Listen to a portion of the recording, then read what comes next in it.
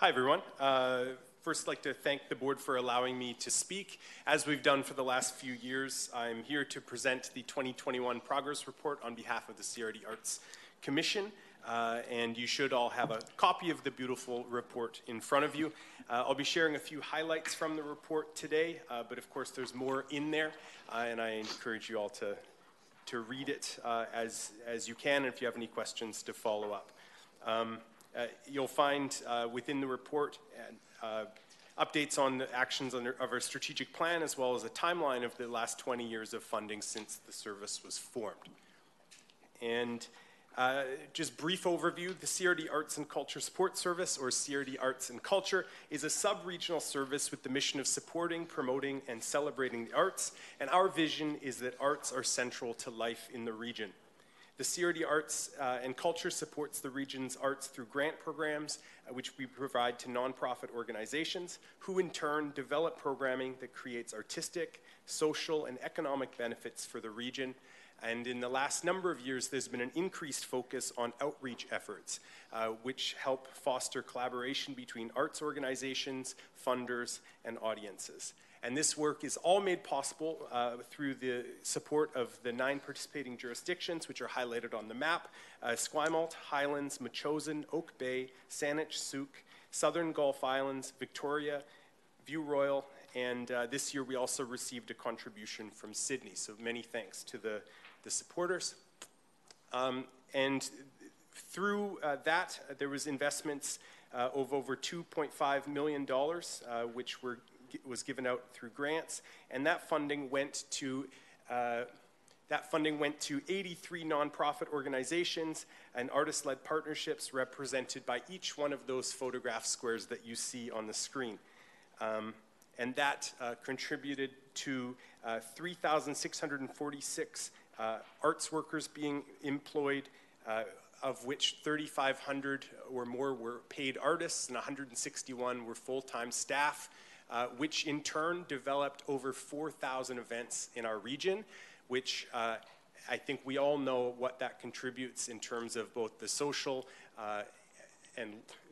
benefits and the economic benefits to our region. And that is also recognized by the more than 1.7 million people that attended those events. And we know that it's been a hard time with a lot of people being isolated and not being able to connect, but a lot of those people were able to connect through the arts, including 93% of those attendances were online in the last year. So that grant recipients came from every participating jurisdiction that provides funds to the CRD Arts Service, including the new member local governments. And last year, 14 recipients came from Metchosin, Sooke, and Southern Gulf Islands. This photo is taken on Galiano Island at an event called Active Passive, which is an ambient and experimental music series which, with support of the CRD Arts, has grown significantly and made a big community impact over the past 3 years. Similarly on Pender Island, this is Ptarmigan Arts, which is now our first operating grant recipient from the Southern Gulf Islands.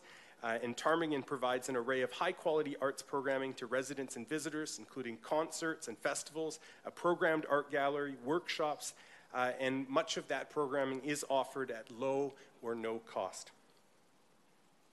And this year, I think the expanding number of organizations that are applying also means that we have first-time grant recipients who are helping to contribute to a more vibrant and creative region. This year saw 17 first-time grant recipients, including the Esquimalt Community Arts Hub, who developed their first mural festival, which this photo is of, which helped to bring people together outdoors to watch and learn about mural art at a time when many other events and types of gatherings were not able to occur. So a little focus coming out of the pandemic on the effects of arts and culture on mental health and well-being. As community leaders, I'm sure you all know the connection between arts and well-being, but I wanted to show you that this is backed up by facts. A 2019 World Health Organization review of over 3,000 studies identified a major role for arts in the promotion of health and prevention, management, and treatment of illnesses. And closer to home, a review of 2016 Stats Canada data showed that Canadians who had attended or participated in arts, culture, or heritage activity were more likely to report being in good, very good, or excellent health and mental health. As you can imagine, that connection became even more crucial during the pandemic, with people spending more time at home, many people isolated. That also had a rebound impact in terms of more people spending time in creative activities and creative pursuits. Importantly, more residents have been consciously engaging in these creative activities to support their mental health. In 2021, 24% of residents said the most important reason to engage in creative activities was to improve mental health. This is double of those who rated it similarly in 2019. And it isn't just the affluent who value the arts in this way. Those who identify as female, who live below the median income, or who live with a disability, all tended to value creative activities the most, both before and during the pandemic, underlining the importance of affordable and accessible arts programming, which is, of course, central to the CRD arts mandate. Here in the region, we can see arts organizations and participants making this connection between arts and well-being with support of our grants. And here's a few examples from the last year. Culture Den produced a series of short films honoring acts of Indigenous resurgence and healing. And these productions were entirely conceived, developed, and performed by Indigenous creatives and were presented at Belfry Theatre to a small but distant audience. And feedback included the quote you see here, which is, "The performances were medicine." Integrate Arts supported community through arts-based workshops, creating space for conversations and art projects around grief. Of the program, they said, by starting the healing process through art-based activities and conversations, we can create healthier communities. And another example is the International Kizomba Festival, a multi-day celebration of African dance, which brought people together for a much-needed and delayed celebration after a tremendous amount of isolation, allowing organizers to bring entertainment and connection to the community. And these, of course, are just a couple of examples, and there are so many more stories that you will find referenced and highlighted within this document in terms of the impacts, not just the social and economic impacts, as we often talk about the arts, but also the impacts on health and well-being. So I'm proud to know that the work of CRD Arts and Culture plays that meaningful role in the development of healing, health, and well-being across the region.